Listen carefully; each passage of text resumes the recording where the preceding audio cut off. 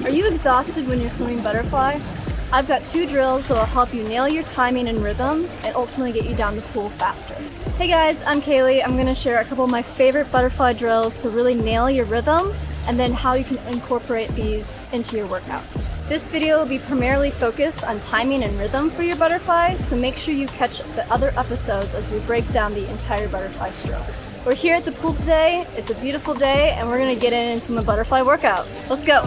So 2 of the biggest problems that beginners have with butterfly is first, it's really hard to get your arms out of the water and your hips kind of sink and you just feel like you're going nowhere.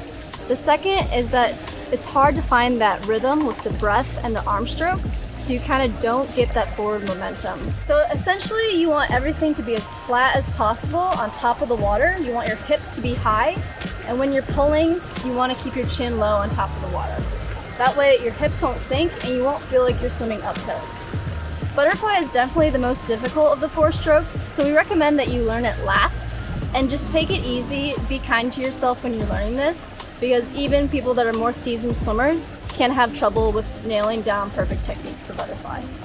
The first drill that we'll be working on today will be the butterfly flick drill. Essentially in this one you'll have your arms straight up, you'll be pulling through, breathing early, and then stopping at the finish of the stroke. This will be working on getting a breath early in your stroke. You usually see a lot of swimmers that are breathing at the wrong time, and that's when their hips kind of sink and they lose that perfect body position. With this drill, you'll be breathing as soon as you start pulling to kind of realize that, okay, this is where I'm going to breathe. You're going to put your head down and then we'll start the drill over.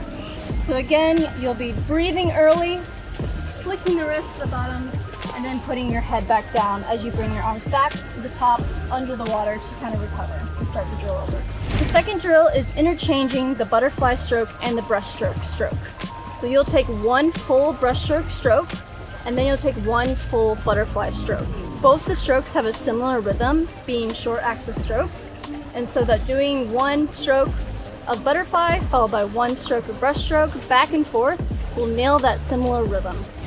Alright, we're getting ready to go for a swim.